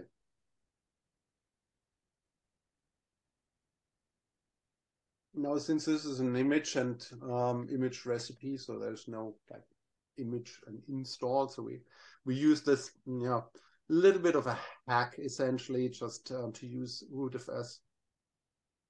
Oh, don't do that. Move it around. rootfs post-process command to add this container simply to the data there. Here it is. So add container. So out of the, so it creates this Flask demo OCI tar image, and we just copy it to the data there, and we use a rootfs post-process command to execute this snippet essentially. Okay. Let me just build it, and then I go into answering some questions. All right. Oh, it's not visible in the slides online. Okay. I'll fix the slides. I'll upload new ones. And Yocto Project SBOM SPDX tooling create reports for containers. Yes, it does. That is the same thing. So that is the one advantage, of course, if you're using the Yocto Project, you get the manifest for it, and you get the license manifest and what packages are installed.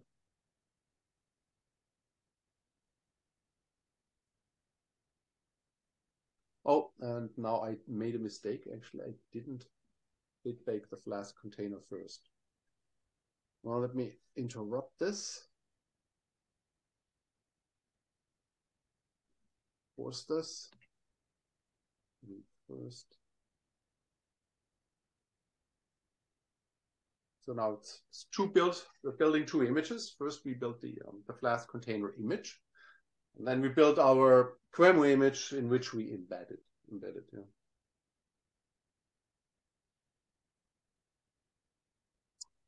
Can you trigger the build of Flask? Yeah. Can it's done within one build trigger it? Yeah, you could put a dependency in there. So yeah, well, technically you could. That's an interesting question. Maybe you could just simply add, you know, Flask container to image install, although it doesn't install anything. But it should create the dependency then. Or multi-config, correct.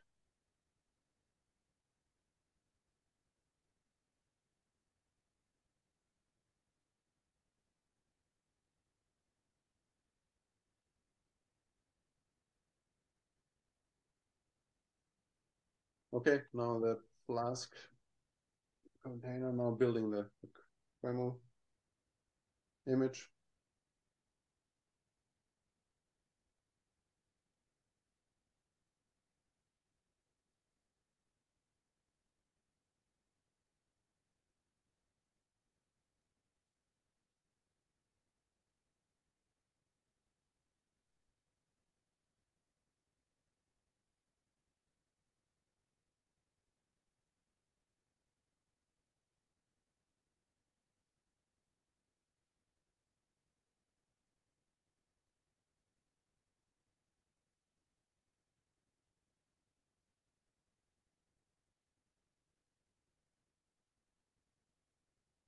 All right.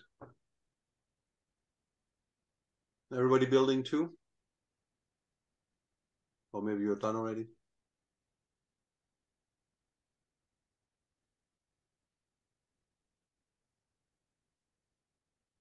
Okay, yeah, good. I mean, if so, this would be kind of, you know, I'll just switch back to my slides, kind of the last part of this, and as usually took longer. So you add this once you're there, you know, you see your you can load that Flask container again, and yeah, and then you can test your Flask container. Yeah, if you're already done, just start QEMU, load your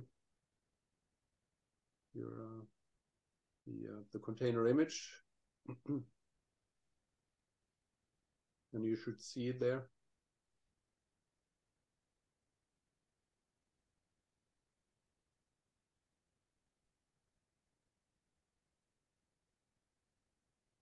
Yes, I'm going to reload the presentation, of course. Yes, that will happen.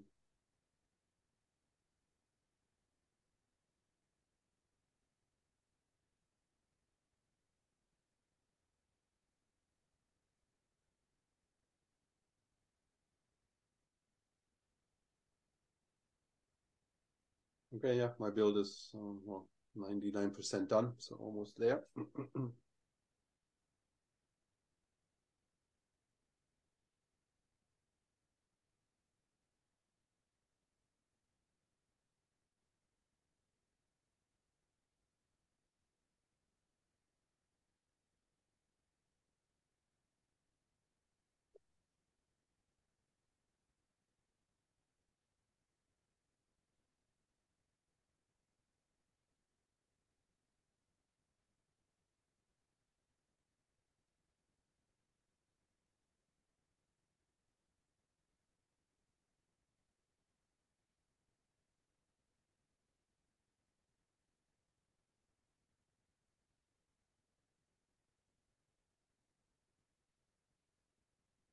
Here we go. So my build is done. So I'll just switch back to my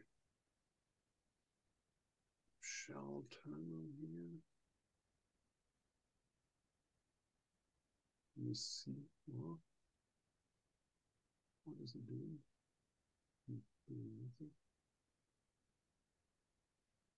Okay, share this. Can you see my shell screen again? Because it seems to kind of odd right now. Oh, Seeing the slides. Zoom. We only see the slides. For sharing. Oh. All right.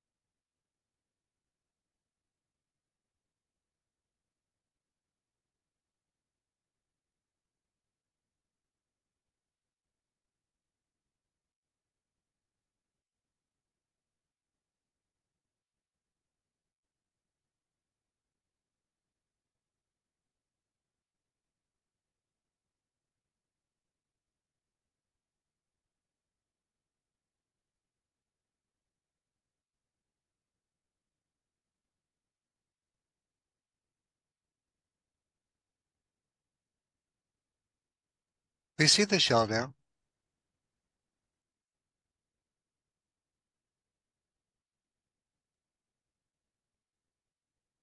Yes.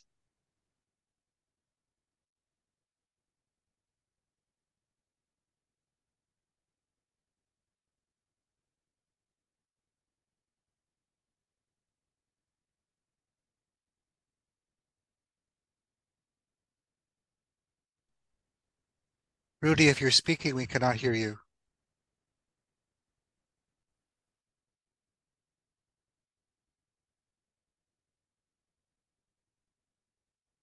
Oh, yeah, I was muted. Sorry about that. Can you guys hear me now? Yes, we can. Okay, wonderful. Thank you. Yeah, I had to restart Zoom because it crashed on me, and then I was joined without with the microphone turned off. Okay, so back here now into our thing. Now we should see our Flask demo Flask container image here too, so it's there. So of course now we have to load it again. So I mean, CTL images. Shouldn't be anything loaded right now. Load user share Flask. Okay, so we'll share doing this.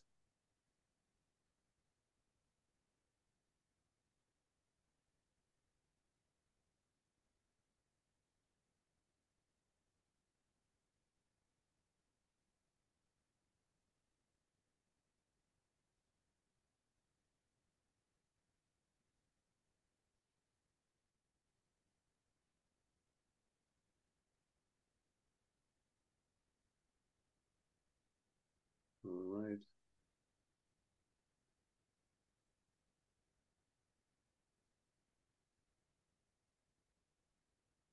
Okay, loaded. Let's check if this image is there. Okay, it's called Flask demo tag latest. And then, of course, now we run this. So this is a container, of course, that runs by itself. So what we're going to do now, we start the container and we detach from the container so it continues running in the background. So we give this container a name, which is called Flask, because if you run containers in the background, you want to give them a name, otherwise they get some arbitrary hash name, makes it hard. Although you can list them, of course, when you're running. So we're using detached, and then we're running Flask demo. All right. Oh, yeah, of course. Get the run here.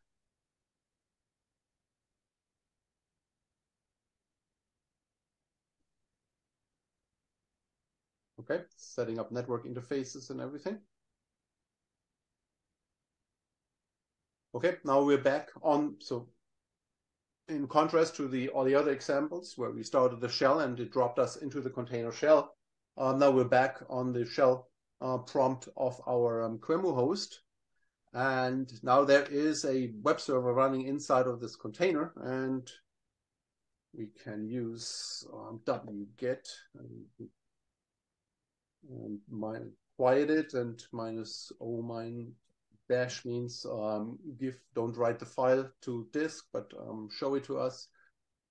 HTTP 10.0.2, which is normally our container address, and this web server is running on port 9000, and then we have to grab the Yocto, and then we should get, hello from Yocto. So that's served now by the web server, the Flask server inside of the container. And then there's a similar thing for Open Embedded, hello from Open Embedded. All right. Now, since there's some containers running in the background, of course, you can attach to it, kind of an additional last thing we can do here. exec -it Flask sh.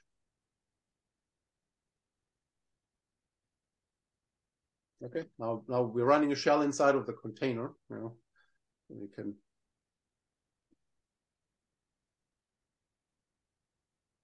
Yeah, so we see here our Flask demo running there. Still in the background that continues to run even if attaching to it. So you have containers that run by itself, and you have shell available inside of that container, so you can always attach to it and poke around inside of the container.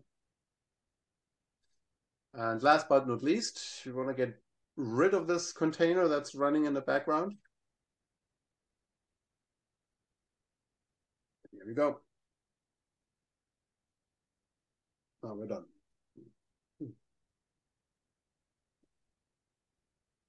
Okay, so yeah, this concludes the session. So we quite ran over. It took over 2 hours to get this all done. I guess I always have a little bit too much, but I hope you guys found it useful. And if there's any additional questions or so, I'm happy to answer them. And well, thank you so much for being here. Thank you for sticking around longer.